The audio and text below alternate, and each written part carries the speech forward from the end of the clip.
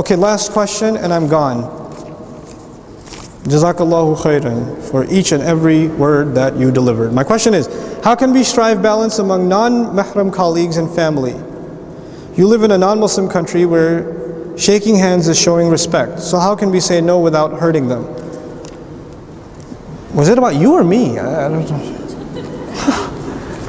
But look, I mean, at least in the United States, we're a pretty free society, right? So you could do pretty much anything. You could shake feet in America. You can do the silliest things.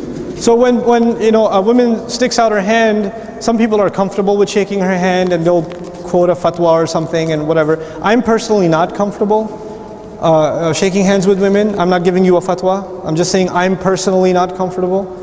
And I'll just say, you know, we have this thing in our family where we only touch women within our family, and we have too much respect for women outside. We don't have the privilege to be able to touch them. It's a thing. It's a Muslim thing.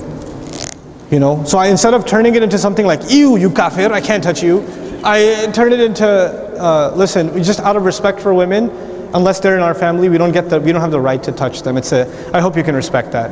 And they do. We just got to find a smart way of saying things. You know, you don't have to just say, you know, well, we believe innamal mushrikuna najas. We believe that the mushrikun are filth, and you clearly a mushrik.